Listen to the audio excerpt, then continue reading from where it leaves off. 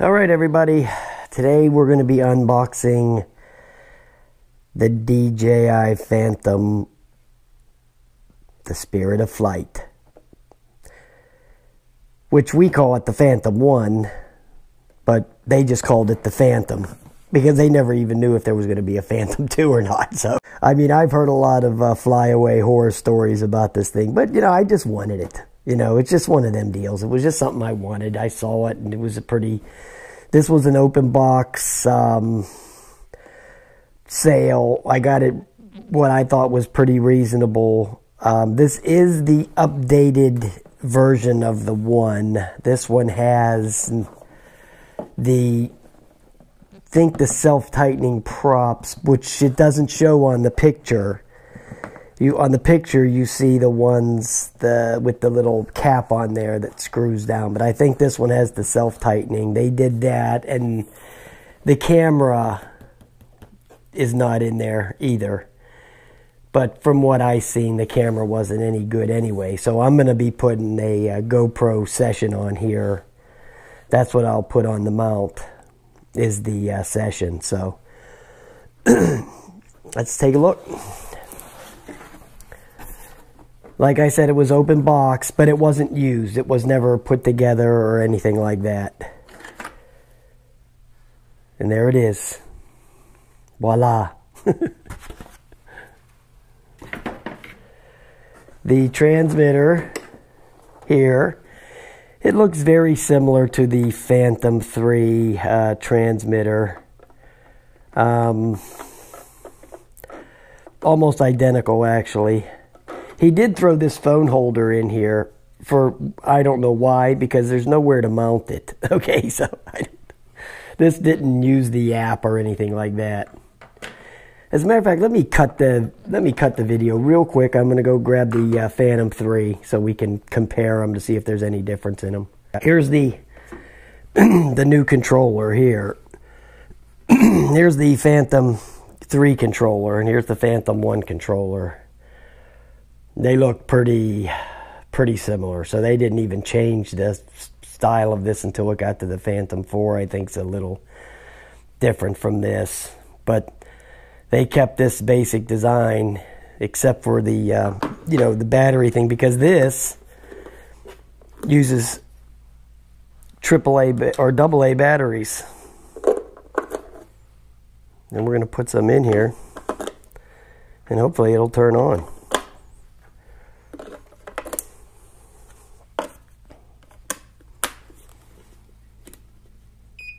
Yep. Works like a champ. And then here's the quadcopter itself. Take those doodads off. Then here's the sticker pack, and they even show you on here how to put the stickers on, because it's indented right there to kind of guide you how to put the stickers on.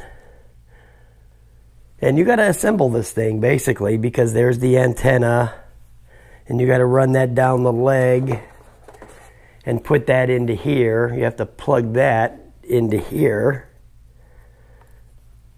So you got to assemble this sucker, and then there's some kind of, I don't even know what that is. It's some kind of antenna. It's another one. And then you have the battery here. Let me put that over there.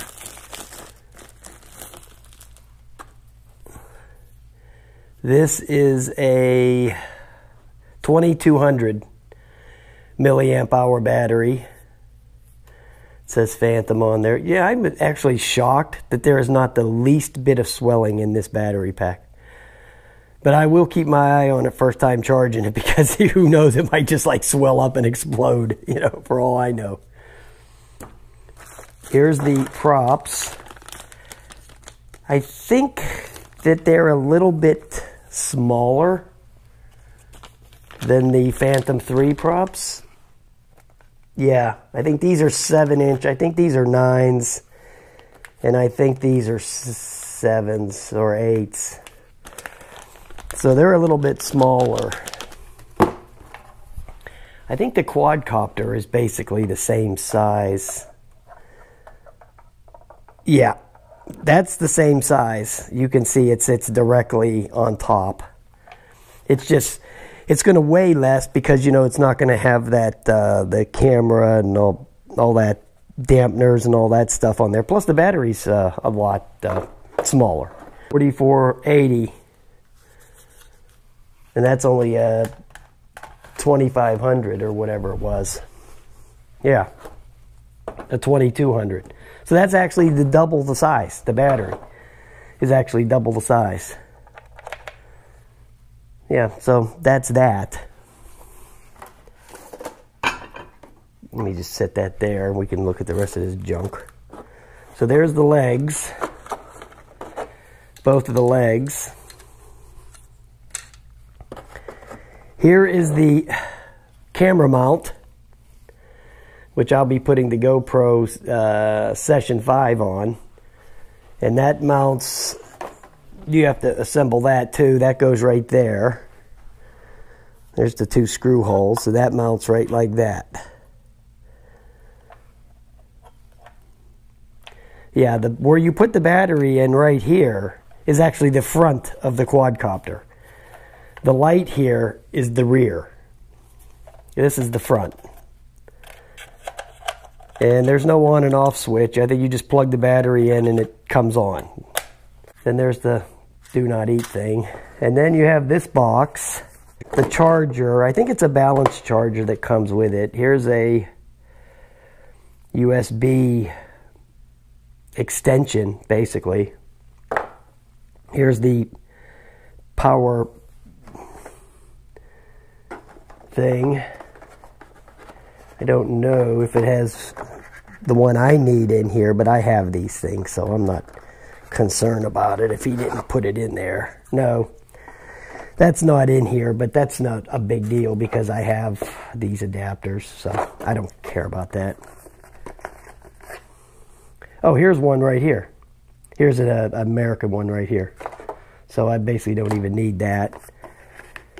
And then here is another USB lead. Like I said, since I never opened this and messed with it, I have no idea what all this stuff's for, to be honest with you. You know, this was a cold deal. The only thing I did was open the box and look in there. You know, that's the only thing I did. This is a balance charger, and it gives you different kinds of batteries you can actually charge with it. 3S, 4S, and 2S. So you can use different kinds of batteries. So that's pretty cool. Because what I did was I went and bought, after I bought this, I bought another battery. I mean, I knew this battery was good because I did check it. As far as, you know, I mean, I checked to see if it wasn't swollen or anything. But I did go out and get this battery here.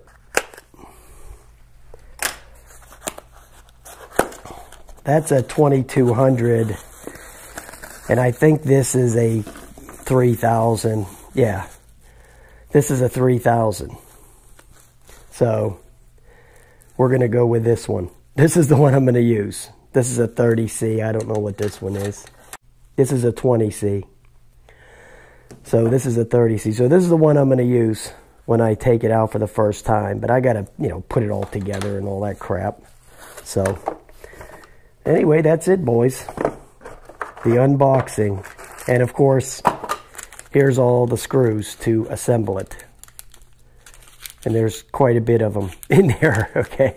And then this thing here has a, I think there's a prop tool in there of some sort. Let's crack it open and dump this out and see what it is, because I'm going to be putting it together here after I cut this video.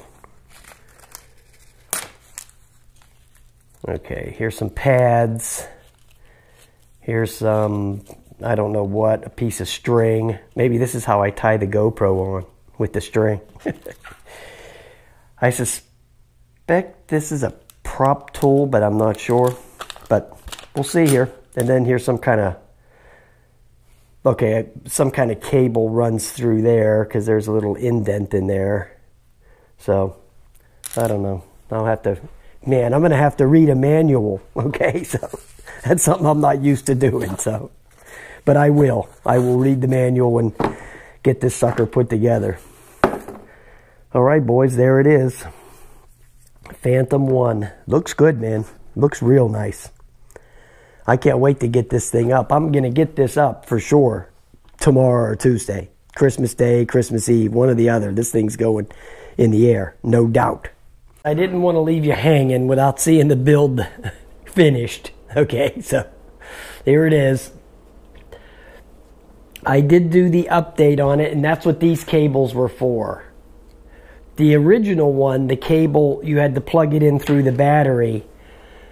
But this is the updated version 1. So you actually had to plug it in under here. See that? There's a USB port right there, a micro USB port. So they give you this. And here's the micro USB. But this, of course, isn't going to reach to your computer. So they had to throw this in here, this extension. And that's what this is for. Is you plug that in there, plug that underneath, and then plug this into the computer. You have to go download the DJI software from their site. They still have it on there, okay? And then it tells you what to do. It's pretty simple, okay? You'll go there, and of course you have to register to use the Assistant. But, you know, I'm already registered with DJI, so it won't do the update unless you register, of course. That's the way DJI rolls. So you have to go in there and download the Assistant, and it really has a lot of neat stuff on there. Actually, you can adjust the motor speeds and all kinds of stuff on there. You know. I didn't mess with any of that, of course, you know, until I at least fly it one time, and then maybe I can go in there and piddle around with it. But then it does the initial update. Then you have to shut off the quadcopter, turn it back on, and do another update.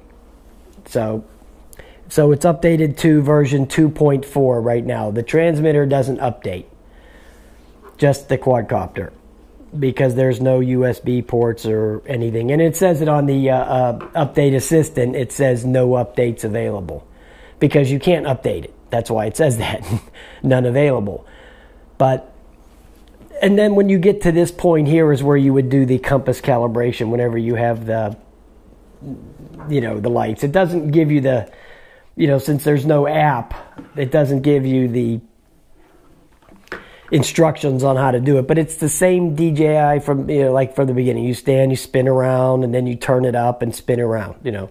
And then when you do that, the lights will change color. I think they changed into a yellow when you do it the first time, and then it goes back to green when it's when you do it the second time. It's just like the Phantom 3, same thing. As the same thing as all of them. They all do the same thing. So anyway, the battery goes in here in the front.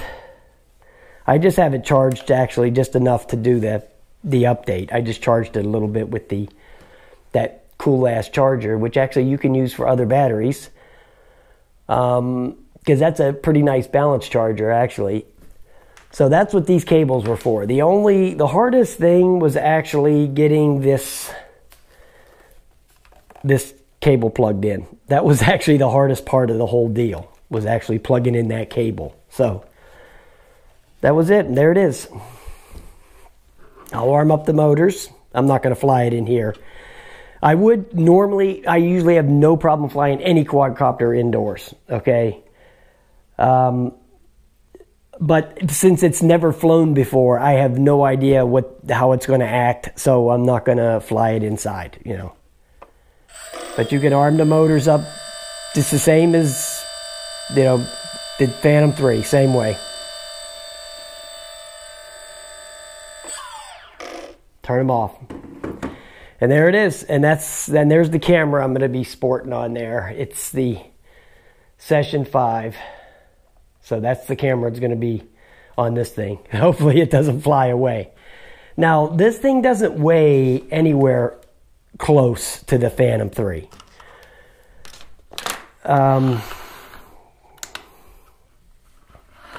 Let Let me see. Now, don't forget, this doesn't have the props on, but the props don't weigh a lot, okay? 865 grams for this, without the props. And the props weigh 8. So you're looking at like 900.